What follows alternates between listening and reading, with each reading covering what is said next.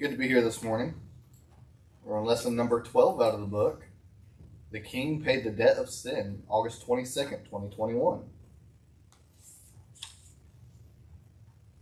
Text is Matthew 27, 26 through 66. And the focus is Matthew 27, 26 through 31, 39 through 44, and 46 through 50. Key verse is Matthew 27, 46. And about the 9th hour, Jesus cried with a loud voice, saying, Eli, Eli, lama sabachthani. This is to say, my God, why hast thou forsaken me? The application is the student will conclude that Jesus, the perfect Lamb of God, gave himself to be the sacrifice for his sins. For the student's sins. Yeah, I started thinking about that as soon as I said that. It's for our sins. He didn't sin. For the student's sins is what it's referring to. Yeah. Alright, seeking the context. Once again, I usually say this, if y'all got something to say, just don't be afraid to stop me. I don't catch a lot, so I learn a lot from I learn more from teaching than studying. Seeking context. In obedience to the commands of Jesus at the Last Supper, church members periodically gather together to observe the Lord's Supper. Jesus told his church to remember him and his sacrifice by eating unleavened bread and drinking the juice of crushed grapes, which is mentioned in Luke 22:19.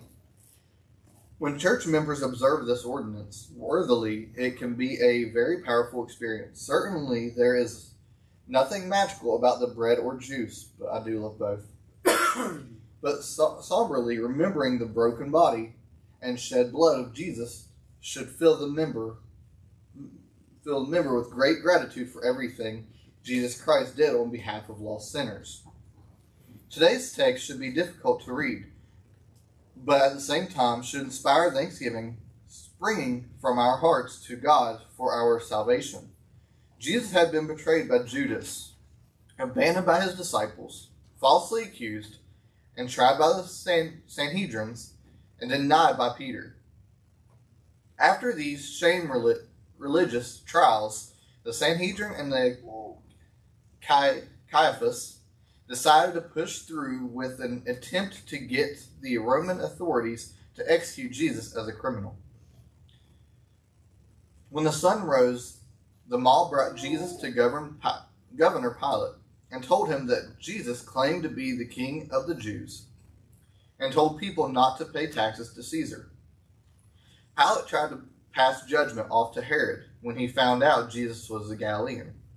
But Herod could not find a reason to find him guilty, so sent Jesus back to Pilate in Luke 22:6-13. Pilate did not find a reason to have Jesus executed. He made a feeble attempt to release Jesus by asking the crowd whether they wanted him to release Jesus or a notorious criminal named Barabbas for his annual ritual of releasing a criminal. Pilate, going against law and order, against his wife's advice, and against his own assessment, released a murderer named Barabbas to roam free. When he asked what should be done with Jesus, the crowd who days before shouted Hosanna when Jesus entered the city now shouted for Jesus to be crucified. Pilate claimed personal innocence in what happened next, illustrated by washing his hands, but the crowd willingly claimed credit for the shedding of Jesus' blood, even offering to make their children how'd you say that? Culpable. I have it wrote down here below, but I couldn't read my handwriting. In his death in Matthew 27:25. Today we will see the tremendous pain and suffering Jesus endured for our salvation. You go ahead and look off to the left there. We're going to hit on the question it asks, and then we'll be reading down below at the verses it has marked. Why is it important to revisit the events of Calvary often? What Jesus did for you. It's a reminder so we don't forget. That's what the Lord's Supper is about. Yep. Just do as often as you drink it in remembrance of me. His body was broken and his blood was shed. Yeah. We do it quarterly, but it's so we don't forget, so we remember what he done. We should be reminded of that often. Just down below that is Matthew 27:26-31. Then released he Barabbas unto them, and when he was scourged Jesus, once he had scourged Jesus, he delivered him to be crucified. Then the soldiers of the governor took Jesus into the common hall, and gathered unto him the whole band of soldiers, and they stripped him and put on him a scarlet robe. And when they had plaited, a crown of thorns, they put it upon his head, and a reed in his right hand. And they bowed the knee before him, and mocked him, saying, Hail, King of the Jews! And they spit upon him, and took the reed, and smote him on the head. And after that they had mocked him, they took the robe off of him, and put his own raiment on him, and led him away to crucify him. Like I said, if you got anything to add in, just don't be afraid to stop me. Jesus was denied justice. This is searching the text. Everything that happened to Jesus from the moments after Judas betrayed him with a kiss was a violation of the law and order, not to mention Scripture. Jesus endured 3 false religious trials overnight, which were followed by 3 civil trials that did not produce a verdict or a sentence. Pilate washed his hands in an apparent attempt to declare that he found no fault in Jesus. However, since he valued political expedience over justice, he commanded Jesus to be scourged, then crucified. Scourging was a cruel punishment enacted to weaken the person who would be crucified so he would not survive into the night.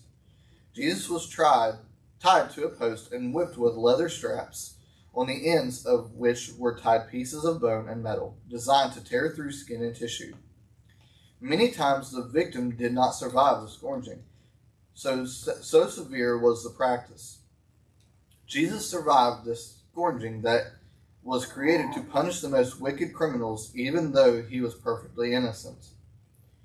The injustice continued beyond his flogging. Jesus was treated in the most inhumane way imaginable, as soldiers who existed to uphold the law became guilty of oppression and abuse in their mistreatment of the only innocent one to have ever walked the earth. An entire battalion of soldiers, which some historians estimate to be up to 200 men, surrounded Jesus to continue this act of injustice. These soldiers stripped Jesus and put a scarlet robe on his exposed wounds across his back, forced a crown of thorns down into his head, placed a reed in his hand, and then jokingly taunted him as the king. After their painful abuse of power, they ripped the robe off him, hit him in the head, spit on him, and then led him away to be crucified. This entire episode exhibited a gruesome display of oppression and injustice against the Son of God. The people who were expected to uphold justice, maintain order, and provide safety in the land were the very ones denying each of those to the most upstanding citizen any nation would ever know. Justice was denied our Savior. The question that goes along with that section is it surprising to you that Jesus was denied justice from human authorities of his day?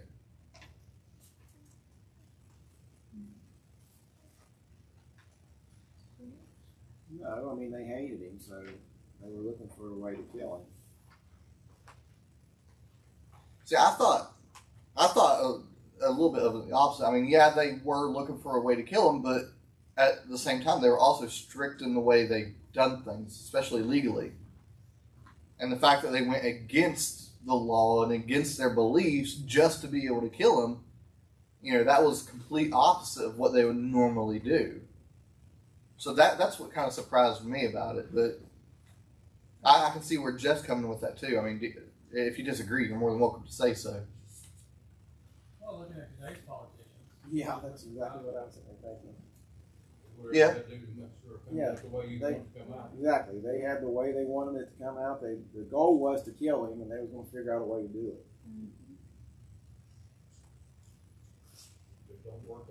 against the law, sword, or word. Yeah, exactly. Or ignore them.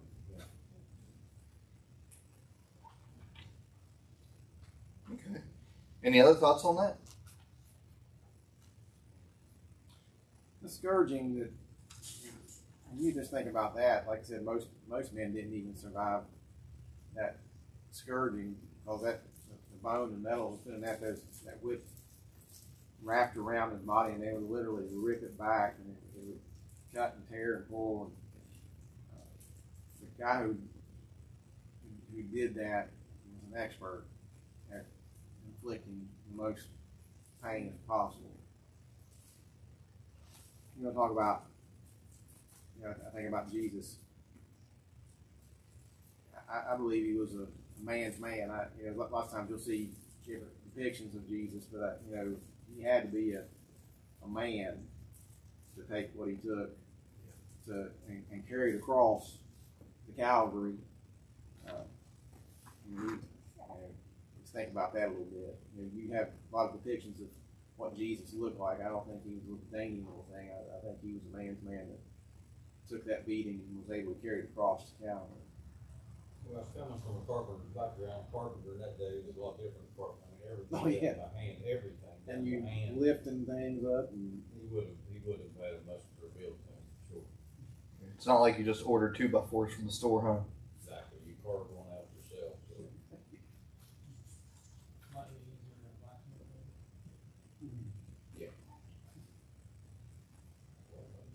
I don't know. I was sitting there and thinking about it. The blacksmith at least has a shed to be in. Carpenter goes to wherever that house is getting built.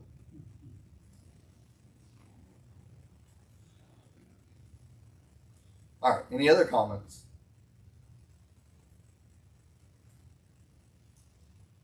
All right. We'll go on to section 2 here. Off to the left there is more verses. We'll go ahead and read through those. It's Matthew 27:39 through 44. And they that passed by reviled him, wagging their heads, and saying, Thou that destroyest the temple and buildest it in 3 days, save thyself. If thou be the Son of God, come down from the cross. Likewise also the chief priest, mocking him with the scribes and elders, said, He saved others, himself he cannot save. If he be the King of Israel, let him come down from the cross, and we will believe him. He trusted in God, let him deliver him now, if he will have him, for he said, I am the Son of God. The thieves also which were crucified with him cast the same in his teeth. Jesus was treated with contempt. The hatred towards Jesus extended beyond the religious and civil authorities and into the general public as Jesus hung on the cruel cross. In the most humiliating and wounded position possible, Jesus endured hatred from everyone, from the highest authority in the area all the way down to the guilty criminal suffering next to him. Nearly everyone found an opportunity to express their malice towards the Son of God. Matthew's record of what took place described those who passed by as blasphemers.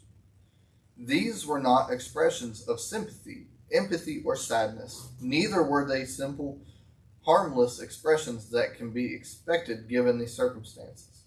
These were vociferous. I looked that up even.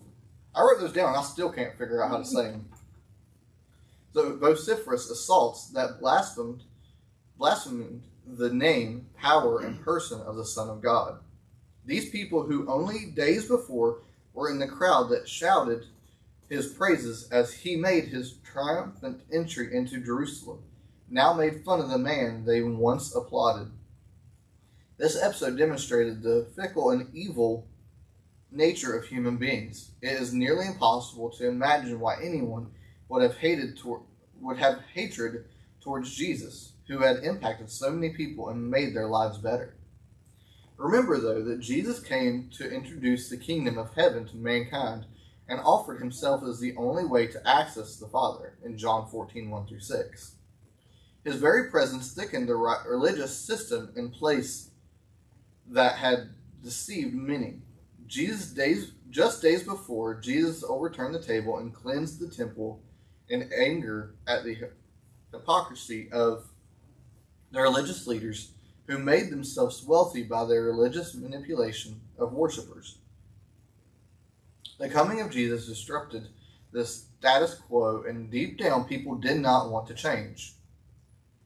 This is why Jesus told his church not to be surprised if the world hated them, even as they proclaimed the gospel of peace in John 15, 18, and 19. It may be difficult to imagine, but there are many people who claim to like Jesus, but secretly despise him and refuse to follow him. Seeing Jesus humiliated and confined to a cross gave everyone who secretly hated Jesus the courage to blaspheme him out loud. When people express their hatred of Jesus or their hatred of you because of your faith, it would be wise to remember the contempt Jesus experienced on the cross of Calvary. He endured unjust hatred and vitriol on our behalf. Not only that, but in the face of this hatred, Jesus did not respond with anger, but asked God to forgive them in Luke 23:34. Off to the right, one of the thieves next to Jesus repented and trusted in him. What lesson can you learn from this? Never too late to repent, except that tell Dad. And that was two things I got. It's never too late, and until death, like you said. Once you're dead, you're done. And no matter what you have done, he will still take you. And no matter what you've done in this life, he will still accept you into his family. So just because you feel like you're too bad of a person, our look at it is, well, I've been too bad. Well, he cleanses our sins. So what God sees is completely different. See some other things in that too. He didn't have opportunity to work for his salvation. It was truly by grace. He didn't. That was my next point. He couldn't be baptized. He wasn't baptized. A lot of people say, well, you got to be baptized to be saved. No, he wasn't. He didn't have an opportunity to work for his salvation. He didn't have a single good work other than to accept Jesus Christ as personal Savior.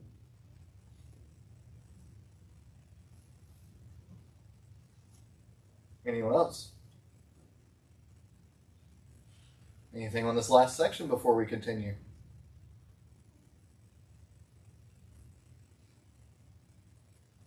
Alrighty, just down below that, Matthew 27, 46 through 50. And about the 9th hour, Jesus cried with a loud voice, saying, Eli, Eli, lama sabachthani, or however you say that. I don't speak foreign language. That is to say, my God, why hast thou forsaken me? Some of them that stood there, when they heard that, said, This man calleth for Elias. And straightway one of them ran and took a sponge and filled it with vinegar and put it on a reed and gave him to drink. The rest said, Let us see whether Elias will come to save them. Jesus, when he had cried again with a loud voice, yielded up the ghost. Jesus was forsaken by God. As Jesus suffered under the weight of our sins, darkness fell on the face of the earth for 3 hours in the middle of the day. This darkness was not an eclipse, but a supernatural demonstration of God's displeasure in the wickedness of man who executed his Son. At about 3 o'clock in the afternoon, Jesus shouted with a loud voice a quotation of Psalms 22:1, in which David exclaimed forsakenness by God. I'm going to go ahead and read that real quick. I didn't look that up, but I should have.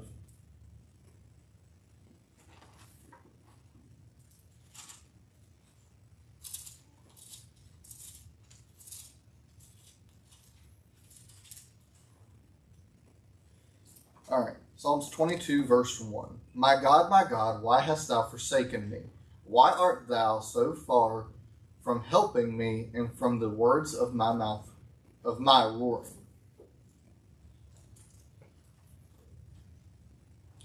Jesus' loud explanation was not so much a question as to why this was happening as it was an explanation of his forsakenness by God due to his bearing the iniquities, of mankind. In taking our sin upon himself, there must have been some sense of abandonment from the Father, as his wrath against our sins was poured out upon his Son. Isaiah wrote that God would see the anguish of his Son and be satisfied, since Jesus offered himself as our guilty offering in Isaiah 53:11. The Apostle Paul explained it by writing that God made Jesus, who knew no sin, to become sin for us, that we might become the righteousness of God in him. 2 Corinthians 5:21. On the cross, Jesus took our sins and paid the debt owed to God on our behalf. In that great exchange, some theologians call double imputation by faith in Jesus Christ. He takes our sin and we receive his righteousness. For atonement to be paid by Jesus, however, he had to face the lowest moment in his life, having been forsaken by his Father. We do not know what it is like to live without the benevolent presence of God in our lives. Because of Jesus' work at Calvary, no saved person should ever have to face a single day without him, since salvation is offered freely as a gift by faith in Jesus Christ. Sadly, however, many refuse to repent and trust in Jesus as Savior. This will ultimately experience forsakenness by God. That Jesus faced the wrath of God for our sins made him what John called our propitiatory. How do you say that? Propitiation. Propitiation. 1 John 2:2. Or the payment that satisfies a debt and brings reconciliation with God. Not only is Jesus the payment for our sins, but John wrote that he is also the payment for the sins of the whole world. That does not mean every person will be saved, but it means the death of Jesus paid the sin debt so that everyone can be or could be saved. Jesus paid it all to him we owe. Propitiation, another quick definition would be acceptable sacrifice. Jesus' sacrifice, his death, was acceptable in God's sight for the payment of our sins. He's propitiation for our sins. Acceptable sacrifice.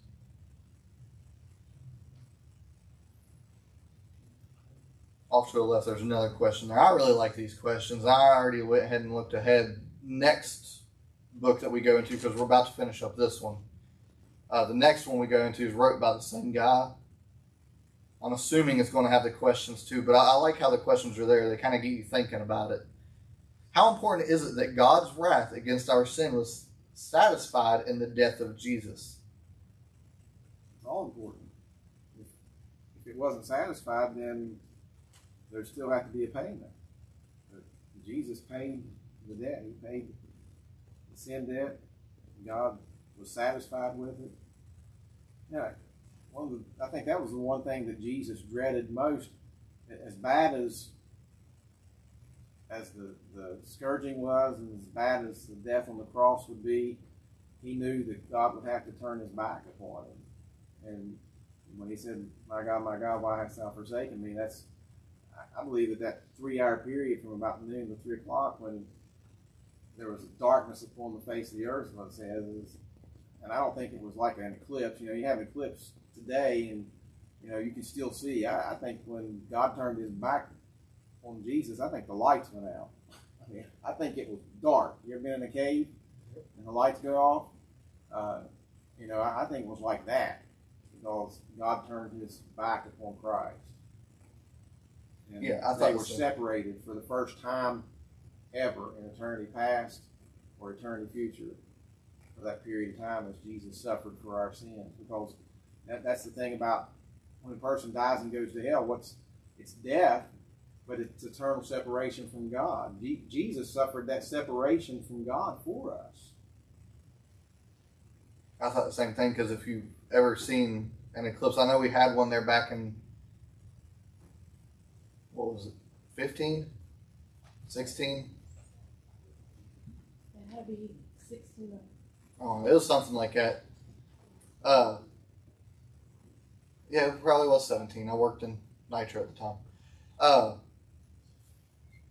When it happened, we only seen a partial eclipse, but if you went down to like South Carolina, you could see the full thing.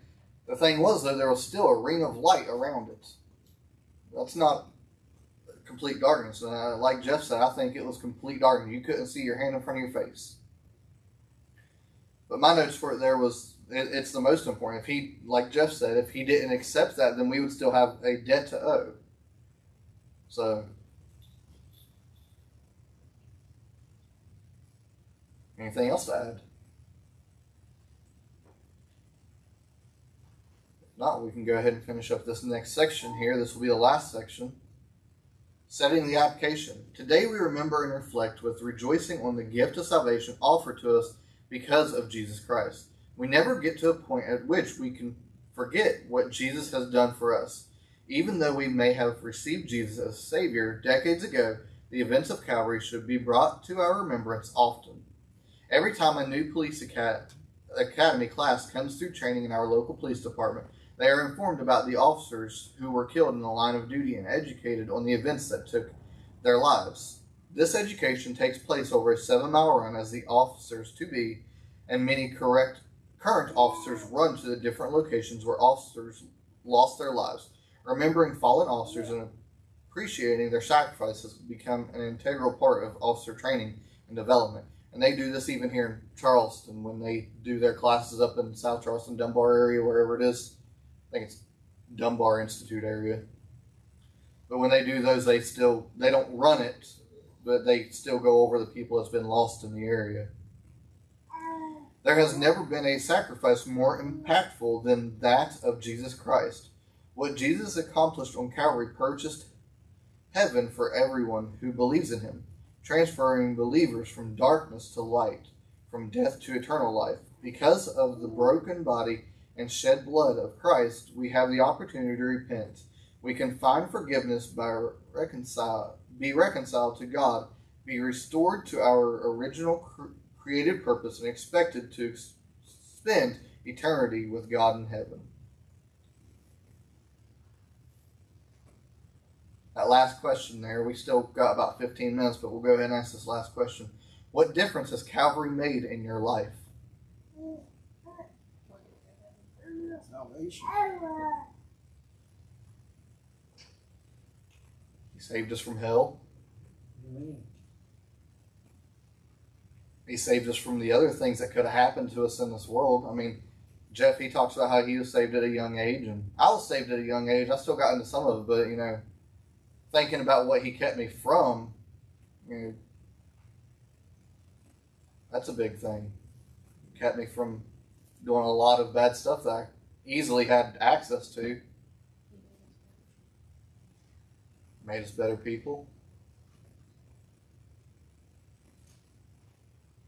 All right. Any other comments? Questions? All right. If not, we'll go ahead and dismiss class here. We still got about 15 minutes, so.